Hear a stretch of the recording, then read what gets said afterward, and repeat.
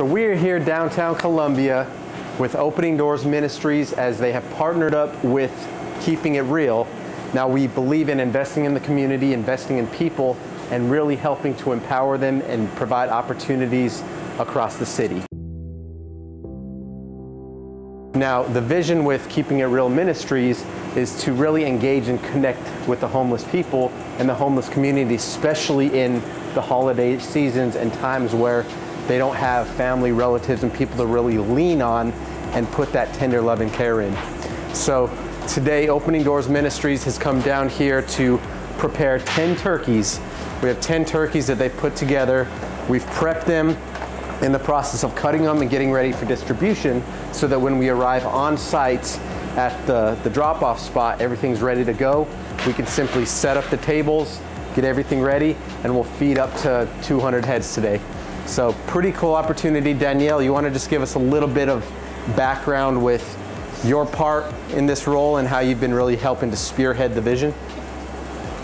Well, we've been partnering. Jason and I have been working together for 4 years, doing different outreach projects throughout the community. When he started his ministry with Opening Doors, I partnered with him to continue doing that with him because it's been such a beautiful opportunity. And for us to be able to go out and serve those who normally don't get quite the love that we want to share. So it's a little different than just putting some turkey on a plate. It's more meeting with them, praying with them, loving on them, letting them know that they're seen, that we know they're there, and that we're here for them. So that's been the best part of the opportunity. I love it. And being in a position like this over the years, do you feel like yourself and your personal growth has been impacted as well? Tremendously, tremendously. And getting to partner with other people, other volunteers, you get to hear their stories that brought them alongside of us and truly pull it all together. And it's a group effort because Dupree letting us use the kitchen, them helping us prepare and provide the resources there, because there's so many resources, so many different people that come together to do this. The relationships are phenomenal. They're people that we count on all the time, and that we give back to as well. So we get to serve them, they get to serve us. And it's just, it's beautiful to see that many people come together and really pull together.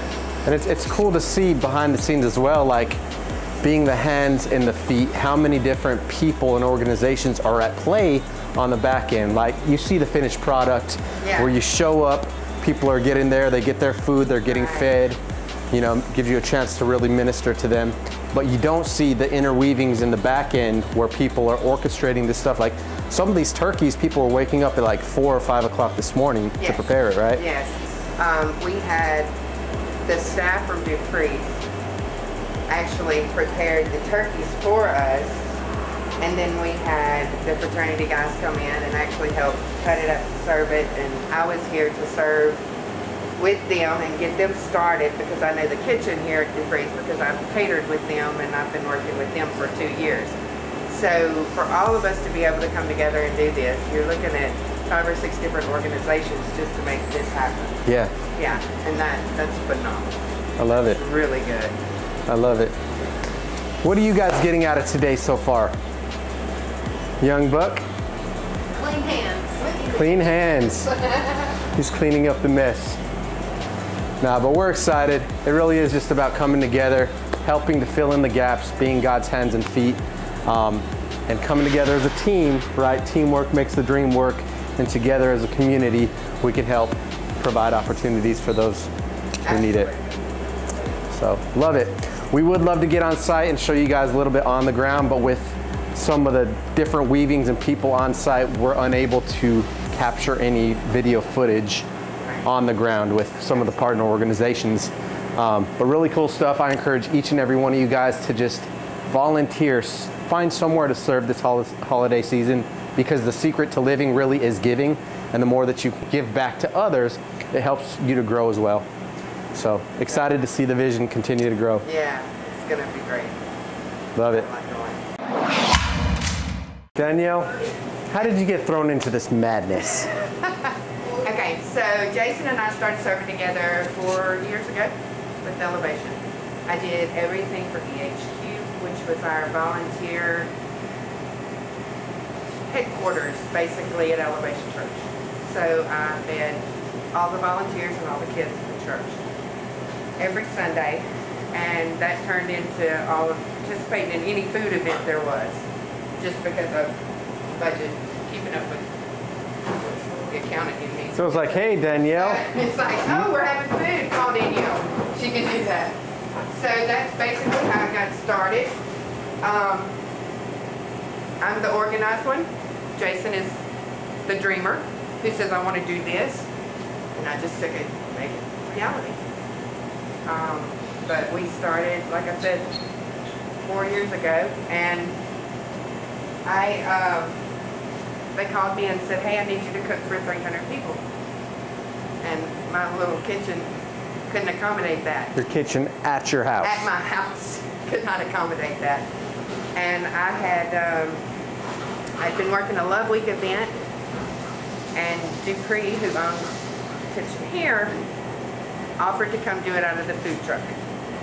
So he brings the food truck up there, and I get everybody lined out and settled. I gotta go because I gotta cook for my people at church. And so he's like, how are you gonna cook spaghetti for 300 people? And I said, one pot at a time. And he said, okay, if I got you a kitchen, would it make it easier on you? I'm like, yeah. So I met him at Adventure. They offered me that kitchen to use, and that's turned into me using all of the other resources.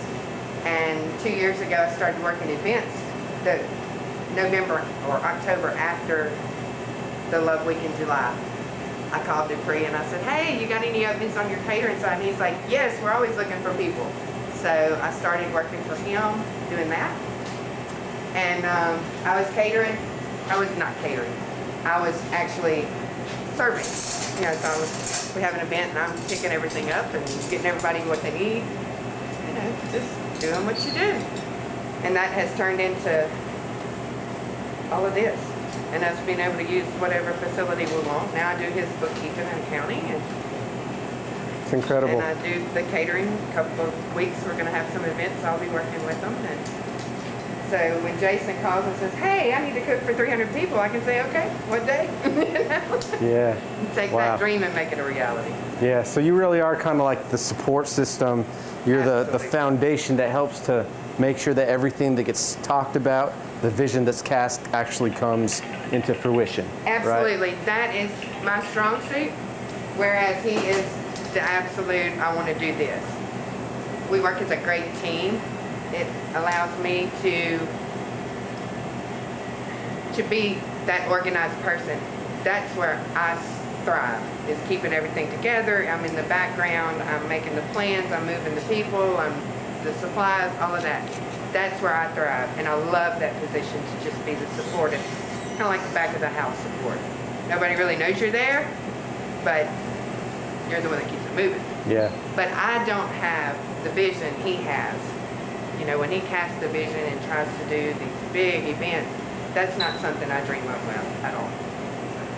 Yeah, I mean, I think you look at it and really there's many different personalities, right? Absolutely. But there's like two. There's the visionary that head's always in the clouds, Yes. looking down at 30,000 square feet, really figuring out where we're going in the future, 3, 4, 5, 7 moves down the line. Right. But there's no execution. I shouldn't say no execution, but there's not the organization to really develop the system, to put it in place in order to get those things done. And that's where you have the organizer, right? Right.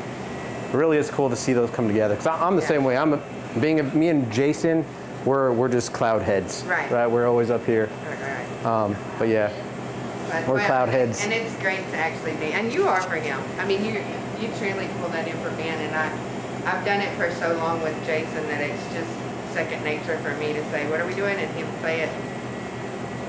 We make it happen. And you snap your fingers, and it happens. Yeah, that's what he thinks. Just like that. I run myself ragged for 10 weeks. Yeah. All together and say, yeah. He's like, oh, this is great. That sounds exactly like our marriage. It's great. I'm going to do this. Yeah. And I'm like, Let's Of go. course it's great. The day before, it's like, hey, the day before, we're doing an event. Let's go. He can do it. Hold up. I don't like when he does it that way, but we've done it that way before. We've changed everything midstream. I mean, we're loading the car and it's like, no. I think that's the best. That's the best time for God to show up, right? Because you're just like stepping out, and then all of a sudden you get this divine hunch or inspiration, and all of a sudden, hold on, flip a U-turn. Absolutely. And there have been so many times that we run into hiccups that took us to a place that we were able to depend on other people that normally we wouldn't have. So we're getting ready to do an event, it's not quite, we don't quite have enough people, or somebody bailed or something like that, and then you turn around and there's 4 people standing there that have never served before, and we're like, hey, you want to come help us? And we bring in 4 more people to serve others that normally would not have stepped out of their comfort zone to do it. Yeah. And we've seen that happen so many times over the course of this. It's been crazy. So the core focus with Opening Doors, you have local impact and global missions, right? So the local impact is really just filling in the gaps right where we're at, finding the needs, right? And then facilitating a way to help solve that, right? And then global missions on the other side is finding strategic partners, right? Where you can partner up with those and make the most impact on bigger outreach. I love it, love it. Well, it's good stuff. I'm excited to get out here and make it happen. It's time to get it done. Let's go.